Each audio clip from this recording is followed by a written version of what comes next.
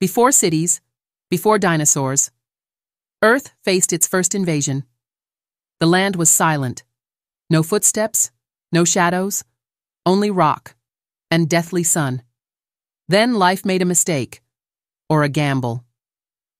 Plants crawled out of the oceans first.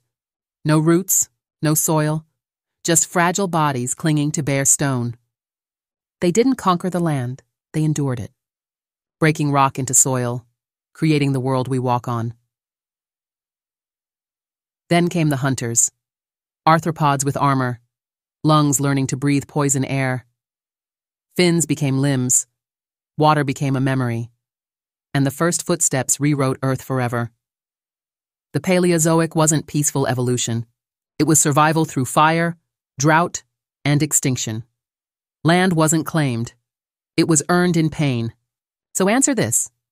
Was land colonization evolution or Earth's first war? Comment below.